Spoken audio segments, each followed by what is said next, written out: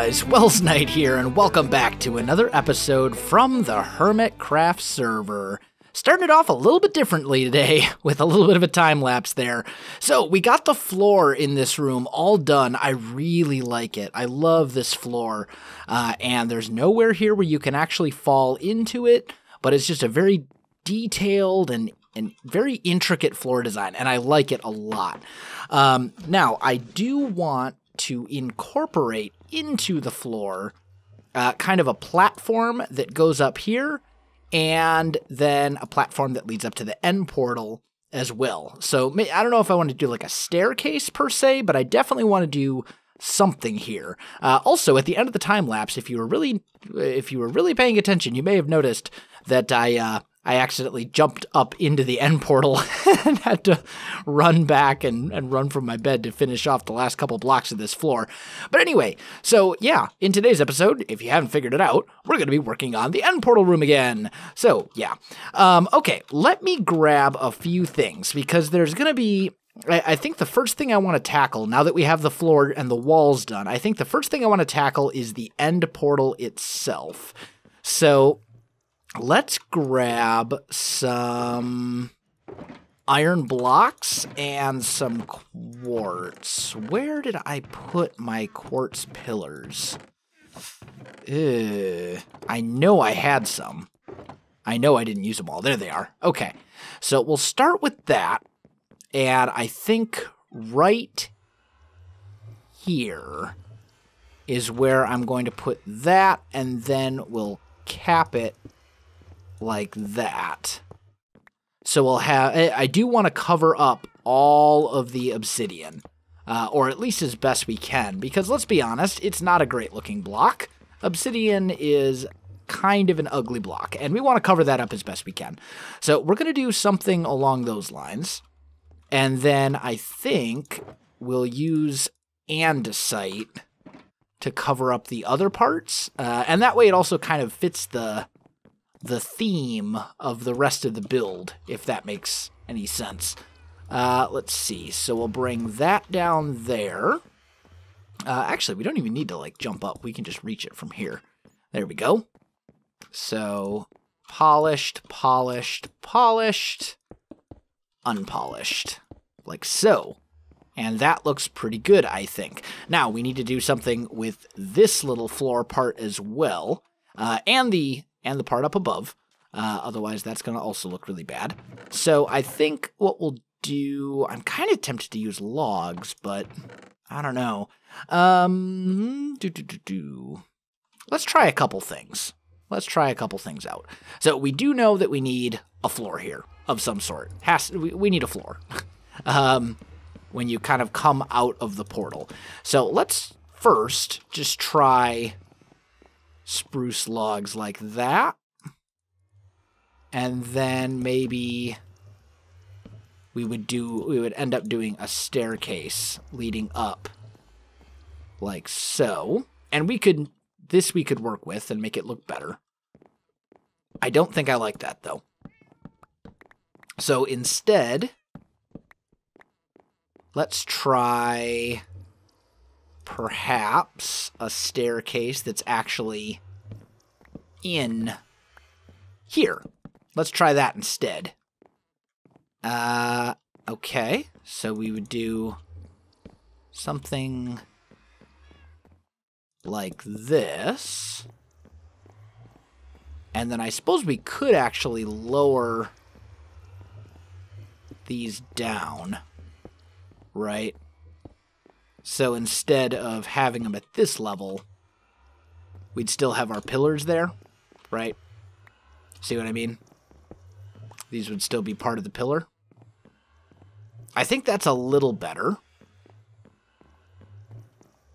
I don't hate it. I do want that to go all the way down like so. And we would do the same on that side. There we go. I think I could live with that. Now, for the upper part, we could do the same thing, just in reverse, right? Get our spruce stairs up at the top. like so. And that pretty much covers up the obsidian, or at least as best as we can. You can only cover it up so much, obviously, because the portal is within the block. But I think that would be doable, and then we could potentially raise these spruce logs right here up one, and maybe cap them off with a dark oak slab on top. Like that. And that'll kind of emphasize the depth in the stair, right? It creates a little bit of depth there. I think that is pretty good. So we have our portal here, and it fits within the color scheme and the block palette of the rest of the room. So, yeah, I'm good with it. Okay, now, next thing. We need this portal to be covered up. And I want to fill in the underside of it so I can't accidentally jump into the dang thing. So let's bring some spruce down like so. And do I have a torch? I do. Let's just toss a torch right there. Just to make sure nothing spawns underneath our portal. Okay. So we've got that. Now, I think what I need some spruce slabs. There we go. Let's just grab a few of those. And actually, let's grab some dark oak slabs too while we're at it. We might need them. And I think what we're going to do is create something like this around the edge of the portal. And then what we'll do is just bring this down essentially half a block at a time. And we'll do it in a relatively slow increment. So let's see. Ooh. One little problem with that idea, though. It's kind of hard to get underneath it. That's not right. That goes there. There we go. Although I guess it doesn't really matter that much because most of this would probably end up covered up anyway. Now, is this a full block height? Yes. Yes, it is. Okay, good. So, we can go there to and like so, right? So you come down the stairs and then you can run up and into the end portal itself, which I like. I think that's good. We'll bring that out a little bit. We'll bring that out a little bit. And I think that's pretty good. I do want a little bit more interest in this, though, because right now it's kind of dull and boring. So, spruce, maybe dark oak. What we could do here is kind of bring up some pylons at specific intervals like that.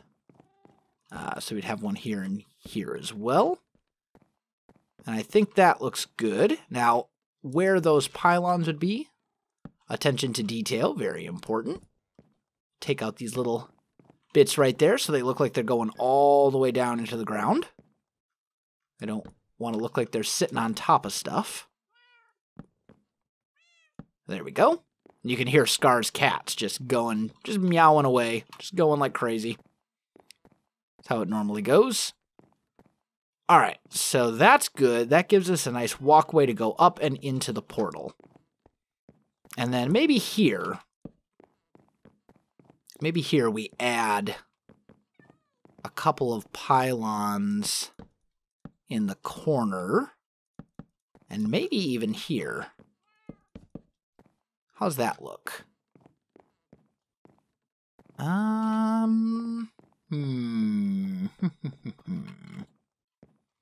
don't know about that. I think maybe if the sides matched. Like, I'm not opposed to the dark oak. I just don't think... I think it needs to line up properly if we're going to do that. I like the pylons leading up along the walkway, or the posts, or whatever you want to call them. But I think if we're going to do those on the backside over here, I think the problem is that it makes it too square, maybe? Maybe not. I don't know. I don't think that's that bad, actually. Maybe we do something like that to give it some shape in the back. And kind of do something similar here. Add a little pylon or a little stair there. Add a stair there. Just kind of play around with stairs a little bit and give it some interesting shape. Yeah, that's actually not too bad. I think that's good. That's good, actually. I like it. Okay, so yeah, that's not bad at all. Let's not mess with that. Let's just leave that the way it was. Okay, so we've got our platform that goes into the portal itself. We've got our platform that comes down from the nether portal. Now, the fun part. We have to tackle the ceiling. And this is going to be the part of this that I'm dreading, to be entirely honest. I am absolutely terrified of doing this ceiling, as silly as that sounds, because a very grand room like this also needs a very grand ceiling. Like, that's going to be very important in order to make the room look good, but at the same time, I'm not amazing at underground ceilings, which is ironic considering, you know, the dwarven base. But I think we can probably make something work. Do I have any ender pearls? There we go. I need those. And actually, I do want this stuff again, because I think what I'm going to do is I want to ender pearl up there real quick. And I think I want to extend the pillars all up one block, essentially. And what that'll do is give us a little bit of symmetry with the bottom and the top. So we do something like that, right? And then, you know, we can put some spruce up there or something. But it'll just kind of balance this out a little bit better, I think. Yeah, for sure. That was a good idea. Okay, so now, roof. And I have no idea what I want to do for this roof either. What I may be best off doing, I know I'm going to need space, and quite a lot of it. Maybe what I would be best off doing is just clearing out that space up there. Yeah, this is what we're going to do. Let's just start right here. And we'll just go up until we get to the ceiling. We'll go up basically 3 above. Let me make sure I have some torches. And we're just going to kind of clear this out a little bit. And every now and again, I'll drop a little poke hole and see where we're at edgewise. Because I want to make sure that I do this where I want it. Let's see. So right here, basically, is the limit of how far I want to go. And then essentially what I'm going to end up doing here is I'll clear out this whole thing, because that'll be easy, right? Just like this, piece of cake, no problem. And then I should only have one layer to get rid of, at least for the most part, to clear out the rest of the space we need. So that's going to take me a little while. Let me get that done, and I'll come back to you. Alright guys, I am back, and I've got a pretty decent space cleared out up here above. I cleared, what would this be, 4 blocks above the top level. Then I put down some spruce slabs as well. And now it's time to come up with a ceiling design. And I've been thinking about this for like hours, trying to decide what I want to do for a ceiling here. And I think I finally have an idea. So, well, I shouldn't say that. I finally have an idea that I like. I've had lots of ideas. Most of them have been bad. So we're going to grab some quartz pillars here. And we're going to grab, what are we using for these logs? Let's go dark oak logs, I think. I hope we'll have enough. Oh yeah, we'll have enough. Okay, so let's grab those. And I think what we're going to do is come up here, and where these pillars kind of meet up, we're going to basically extend these across, like so. And can't quite reach that one yet. But we'll basically extend those across there. And then where these pillars are, right, where we see these, where underneath the andesite pillars, like right here, what we'll do is right there, we'll take a dark oak and extend that across as well. Or we'll fall. That's always cool, too. Get back up there.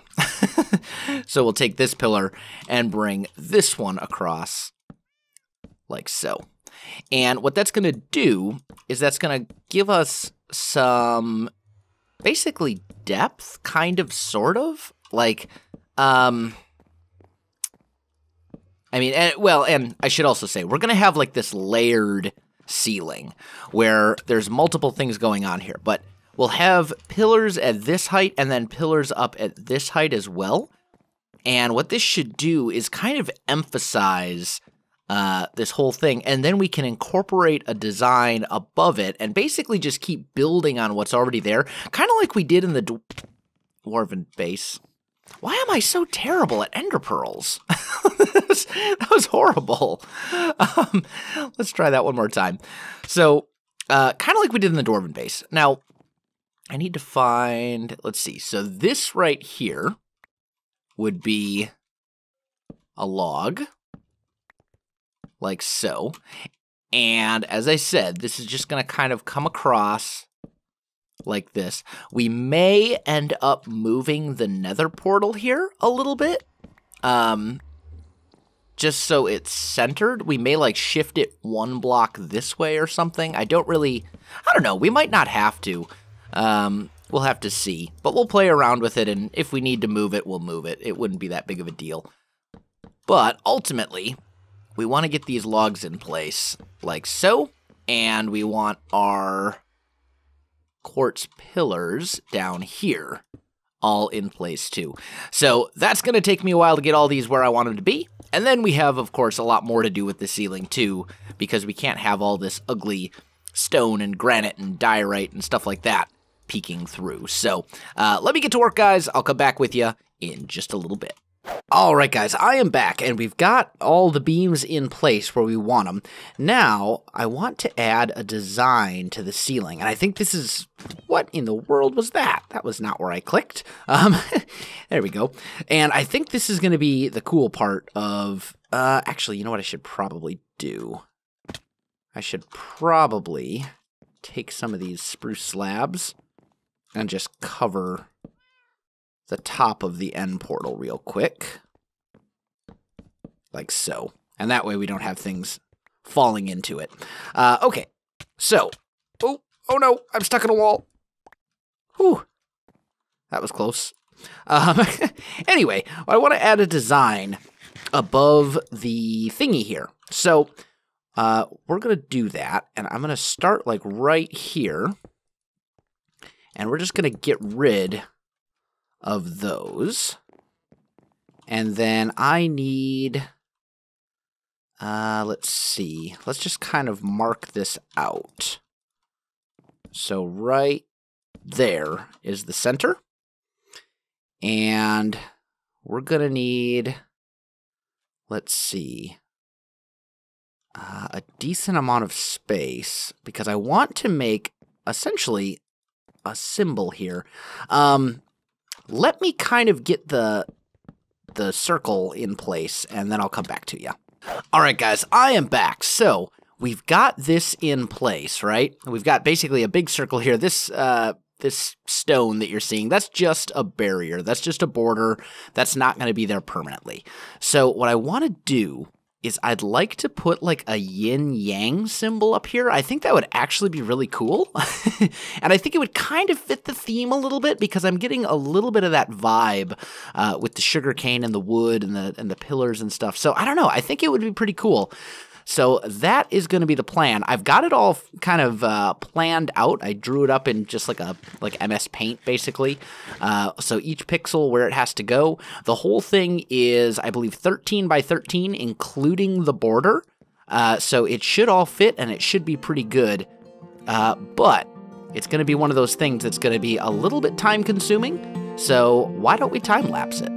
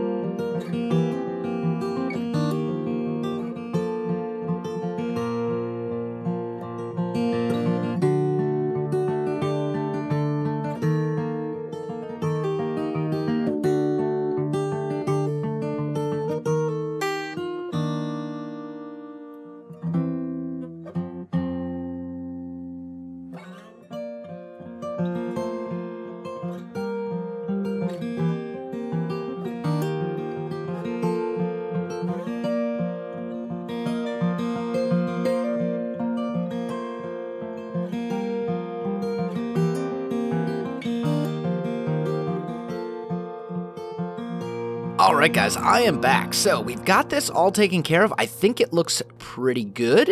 Pretty good, I think. So now we've got our symbol in place. We drew this little kind of border around it with the stairs to make it kind of stick out a little bit, have a little bit of depth and shadow in there, which I think is really good. And I want to draw another border with stairs around it. But this time we're going to go the opposite direction, and we're going to use dark oak stairs. So let's get up here. There we go. And we're basically just going to do this. And what this is going to help do right here is, oh, come on now. Do the thing. There we go. We want at the very top of the block. There we go. So we're going to turn it like that. And then right here, we're going to turn it again. And if we look down here, what this is going to do is just kind of break up this little chunk right here where it would be where the pillars kind of intersect, because this doesn't look all that great. We want to break that up. If we can, kind of create an additional, I'm stuck on the wall again, kind of create an additional border around it, if that makes sense. I hope that makes sense. So yeah, I'm going to work on that. I'll be back with you in just a sec. All right, guys, I am back. I'm still not entirely happy with that.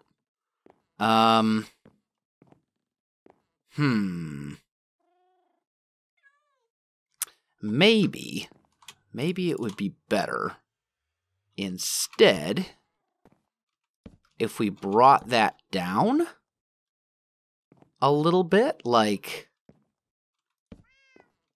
this. Right? And we'd have this kind of sticking out, but it would basically cover up the pillars there. Like, oh, that one's not right. Like this. And then we can kind of do, come on. Oh, I can't reach that, can I? But something maybe like that would be better. Just kind of looking at it. I might have a little bit better luck with that. Let's just see. Create that depth going around. I kind of like that. Let me play around with it a little bit, guys. Let me see what I can do here, and then I'll come back to you. All right, guys, I am back, and I think what we've got there is pretty good. So it's basically a layer of upside down stairs, and then on top of that, a layer of normal facing stairs or something. And I think it works. I think it works out pretty well. So now the next step is to do the main ceiling, and I think I've got a plan for this as well. So let's get rid of all these bone blocks, all the quartz. Shouldn't really need the stone anymore. I am going to need a lot, like a lot of spruce stairs. There we go.